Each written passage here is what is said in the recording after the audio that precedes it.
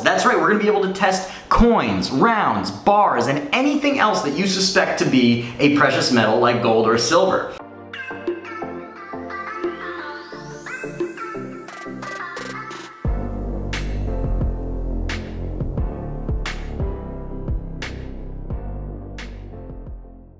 Hello everybody, Silver Picker here, and welcome to the Silver Picker Squad. Now, today's video is going to be our next installment in our series on how to determine whether your silver and gold bullion pieces are real or fake. Now, today's video is going to be really cool, and it does involve a little bit of an art project, but it's a lot of fun. And if you guys are out there watching, and you guys are getting your kids into coin collecting and into bullion investing, this is a great way to get them started because it is involving some degree of arts and crafts. But for those of you who are not into arts and crafts, don't worry, it's still really easy.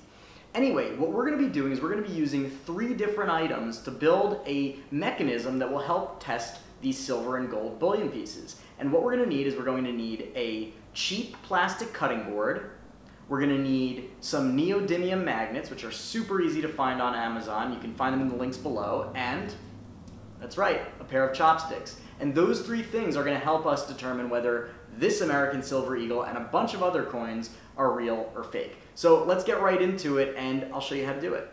Alright, so here we are. We have all of the different items that we need to build our apparatus that is going to help us determine whether or not these coins we see here are real gold or silver. Now, what we're going to be doing, if you guys haven't already guessed, is we're going to be building a magnetic slide. Now, for those of you who know what a magnetic slide is, you may have seen them online for purchase, and you may have decided you wanted one but haven't bought it because they are so freaking expensive when you find them online. They usually cost between like $50 and $80, which to me seems crazy. I mean, you could get a couple ounces of silver for that price.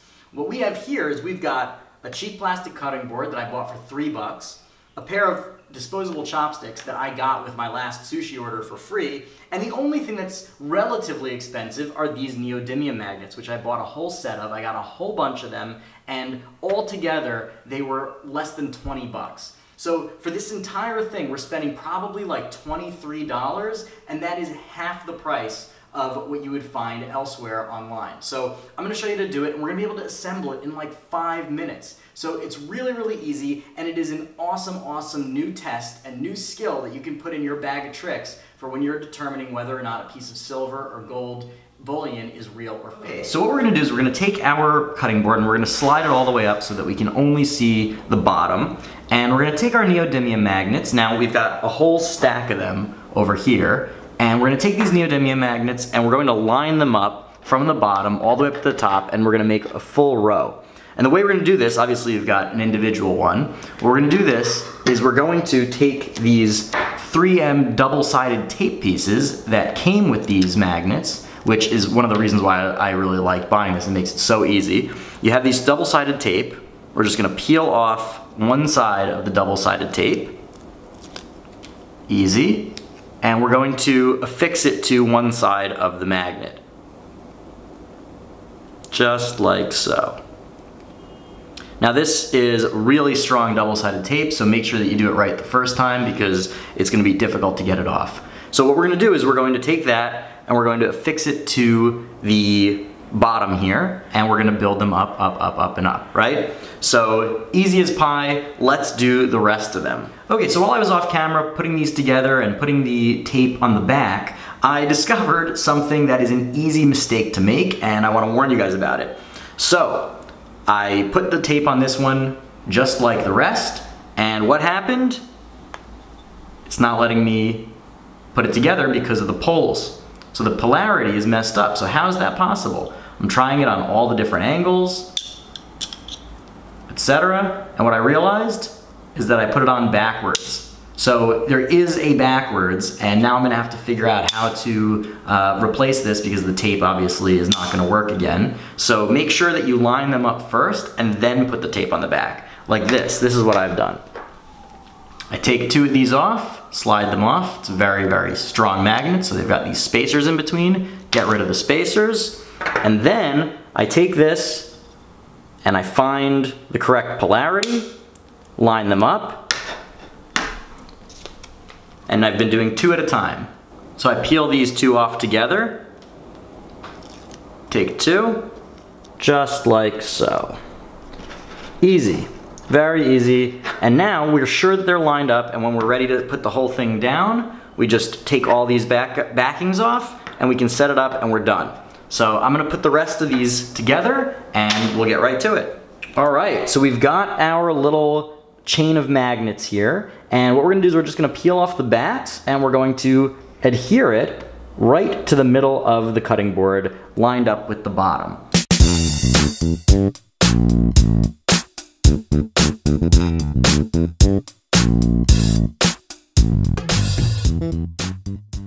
Alright, so now we've got all of these little stickers off. Get them out of the way.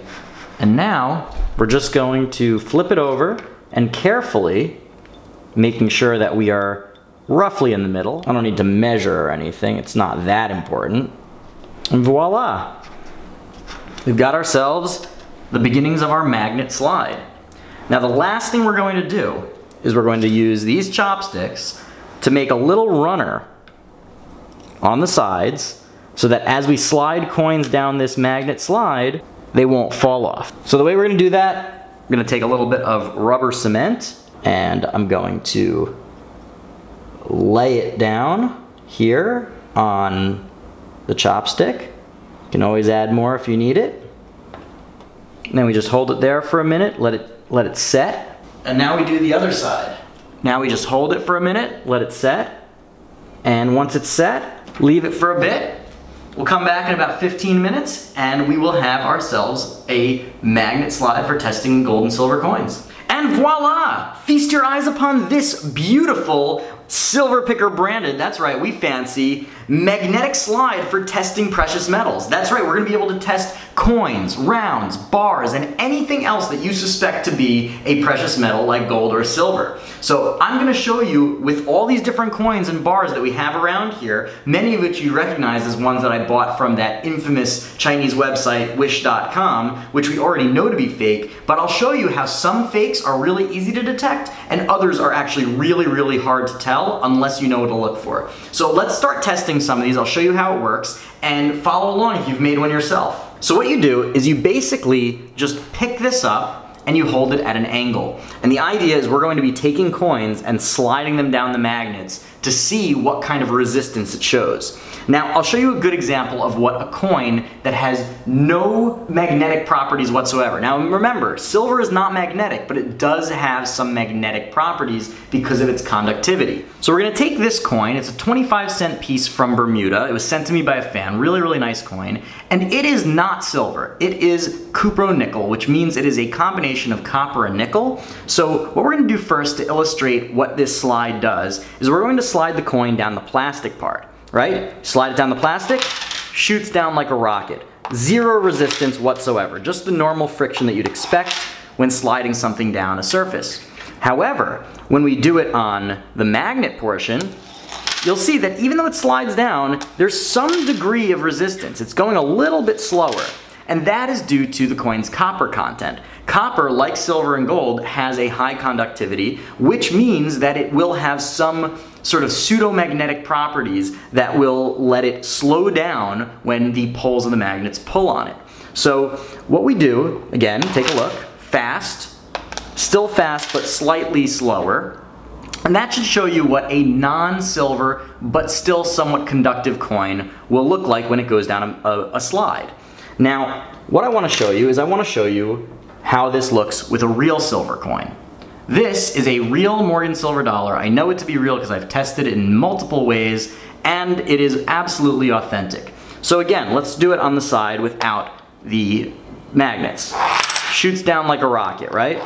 Shoots down as fast as it can be. Now let's do it on here. Like molasses. Like molasses.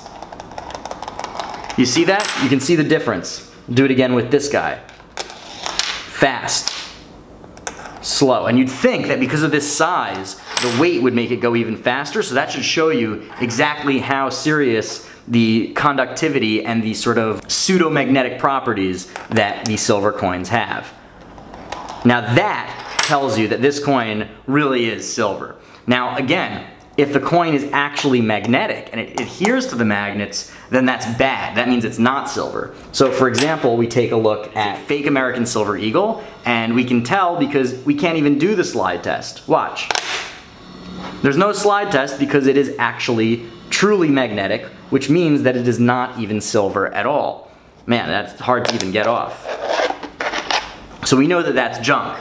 Now when we take a look, can put that here, we'll take a look at a real American Silver Eagle. You can see similar properties with the Morgan. Maybe even more so because it is slightly more silver. It's actually, instead of 90% silver, it's 99.9% silver. So it goes even slower.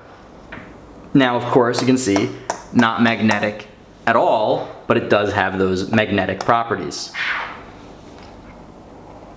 Very, very cool, right? It's almost like magic. It's honestly almost like a magic trick. All right, so I've lined up the two that we know are silver over here and the two that we know are not silver over here, and I've stacked up these other coins and bars to see which ones are and which ones are not silver. So let's go through it.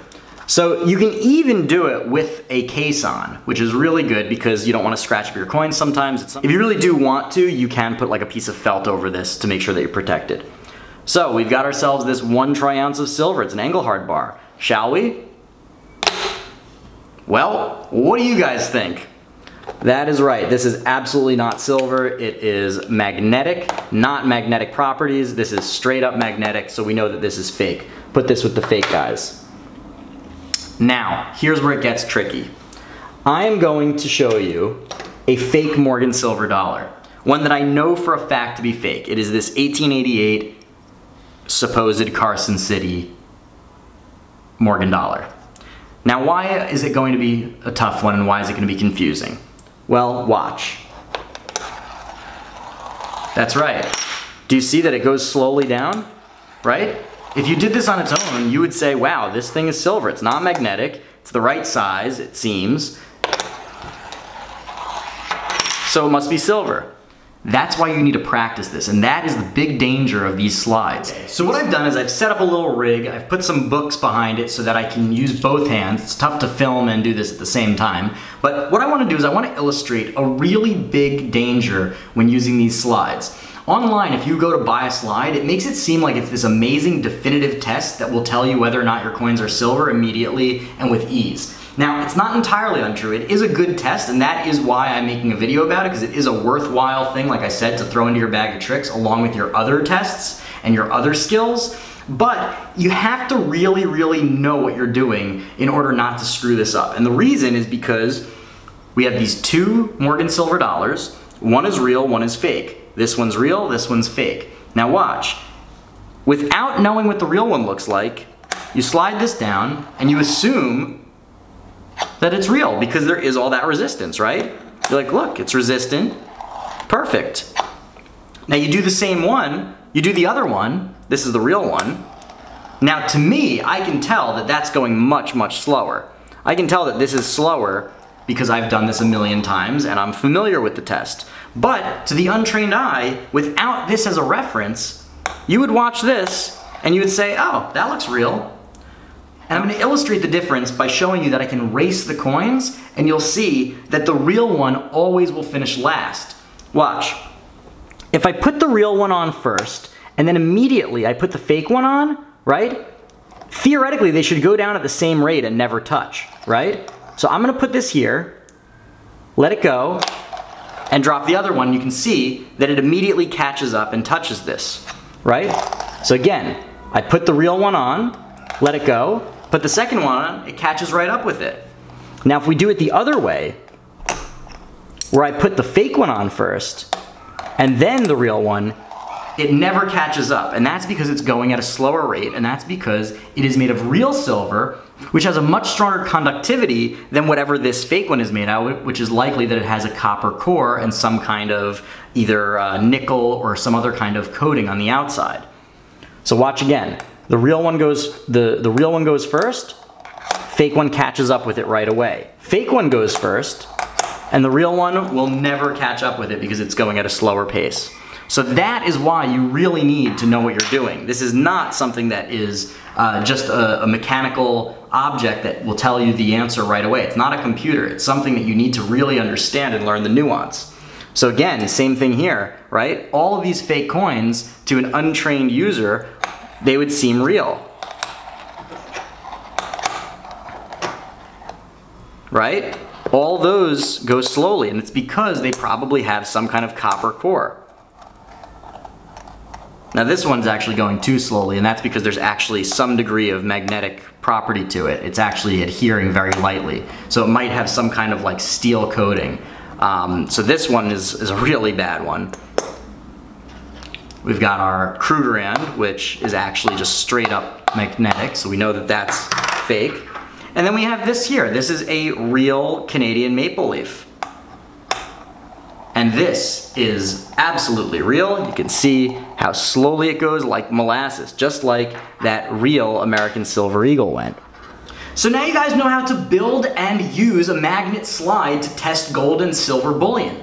But just to reiterate the key points, because I want to make sure you really understand this so that you don't end up making a bad deal and buying some fake bullion, the important things to remember are: 1, gold and silver are not actually magnetic. They will never stick to a magnet. If you have a piece of gold or silver that sticks to a magnet in the traditional sense, don't buy it, it's fake. However, because of their charges and because of the polarity of the magnets, a gold and silver piece will have some sort of pseudo-magnetic properties that we saw when we slide one of these magnets down the slide. It won't adhere, but it will slow the coin down. So it's important to see that the piece of metal that you're testing does indeed do that, unlike this coin, which sort of just slides down quickly. But the final and third most important point is that because copper and some other metals have a high conductivity as well, they will also go much slower down this slide than regular coins made out of, say, nickel, but not quite as slow as coins made of silver. So that's why it's important to take a piece of silver that you know to be silver. So for example, with our Morgan dollars, see how fast a real Morgan dollar goes, like that. And then when you test a Morgan that you're about to buy and want to test to make sure that it's really silver, you can send it down again and compare the two. So again, you use this in conjunction with the other tests. Use this in addition to measuring the weight, the diameter, and the height of the coin. Use this in addition to the ping test. Use all of these in order to triangulate your way into determining whether a piece of bullion is actually real or fake. So I really hope you guys learned something from this video, and I hope you guys take this out into the field, and I hope that it prevents you guys from buying fake gold and silver coins, bars, etc. So if you liked this video and found it useful, please give it a big thumbs up. If you're not a subscriber yet, what the heck are you waiting for? Come join us in the Silver Picker Squad, where we learn about gold, silver, coins, thrifting, picking, personal finance, and just different ways to make an extra buck on your own terms. So I hope you enjoyed the show. We got a lot more great stuff coming down the pike. So until next time, thanks for watching, and Silver Picker out.